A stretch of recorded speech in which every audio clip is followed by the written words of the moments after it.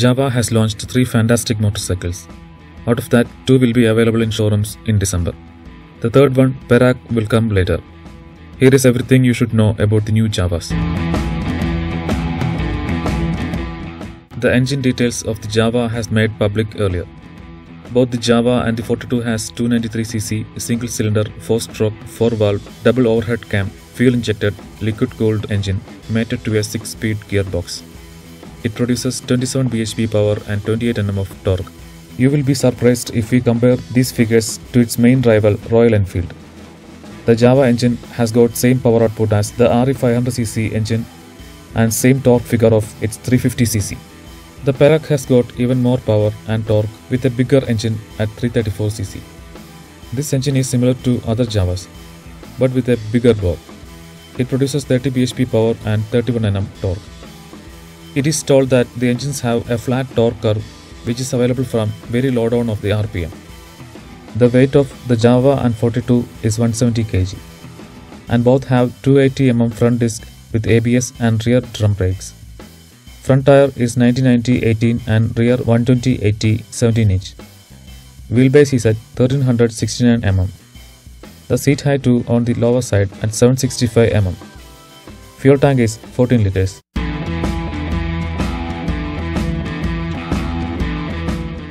The design team did a great work by recreating the 50s and 60s design cues. From every angle, it's a classic. The teardrop tank, the headlights, the side covers, the streamlined engine design, the twin silencers, the mudguards, everything. Basically, the Jawa and the 42 are the same machine. Their differences are mainly in the headlight housing, the front mudguard, and the chrome covering on either side of the fuel tank. The Jawa is for purists, because it looks nearly like the one sold here from 1965. But the 42 is a more modern representation of the retro design, with smaller front mudguard, matte black paint job, handlebar and side mirrors, separate headlamp case, etc. The tail lamp is well suited to the overall design. The Jawa's instrument board is looking like a Swiss watch. It has a steel outer ring and gold dial. The main dial is a speedometer. Its 0 is at 2 o'clock position and 80 at 6 o'clock. There is a fuel gauge dial at 3 o'clock position and a digital odometer at the top.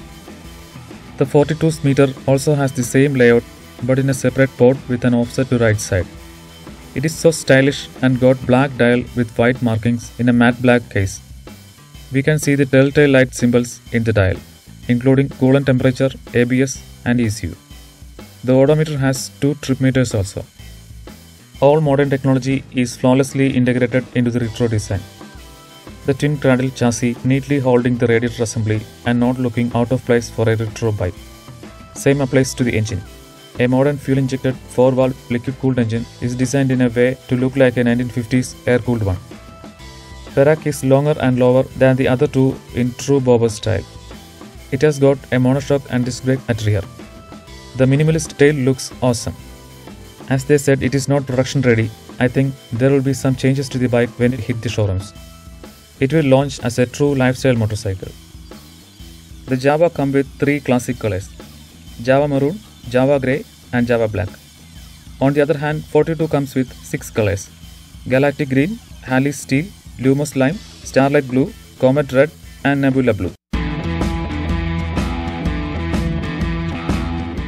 The people behind the resurrection of Jawa brand in the country is called Classic Legends Private Limited. It's a subsidiary of Mahindra and Mahindra. The Classic Legends is run by mainly 3 people: Anupam Tareja, Boman Irani and Ashish Joshi. This Boman Irani's father, Mr. Rustam Irani, was the main man responsible for Jawa's first innings in India. He and his brother Farokh Irani founded Ideal Jawa and bring the icon in India in the 1960s. Anupam Tareja was once in Royal Enfield and he was instrumental in reviving the drowning RE brand. What is Royal Enfield today is the outcome of his work at that time.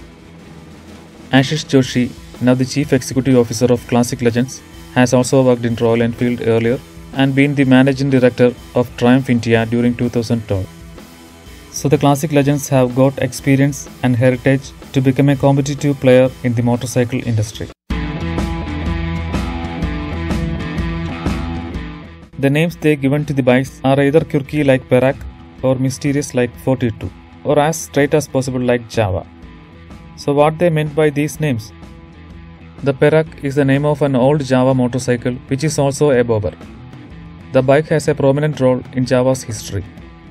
It was developed secretly during the Second World War and introduced to the world in 1946. The Czech word Perak means spring, a reference to the sprung rear suspension, which is unique at that time. The streamlined engine design, which they carry on to this day, started using with this bike. And it was a newly developed 250cc two-stroke engine. Now you know what is Perak. Then what is 42? Even Anupam Tareja wants us to find the answer to that. And I can't control the curiosity. So I googled it and find this. The answer to the ultimate question of life, the universe and everything is 42. It's a joke in a novel of the English author Douglas Adams. So 42 has no meaning. It's just a name. Now what about Jawa? They said it was named after the first ever Jawa motorcycle. So naturally we have a curiosity to see that bike. This is the original Jawa, the first motorcycle from the Czech Jawa company. It was manufactured in 1929 and has a 500cc 4-stroke engine. The 42 is the cheapest Jawa at Rs 1,55,000 ex-showroom Delhi. The interesting thing is that they decided this price after Mahindra Group Chairman Anand Mahindra's birthday. The date is May 15th and in numbers it's 15.5. Interesting, isn't it?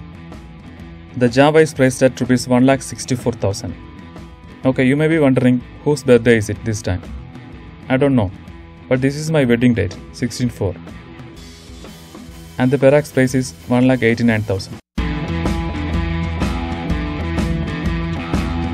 You can book the Jawa by going to the Jawa Motorcycles website, jawamotorcycles.com.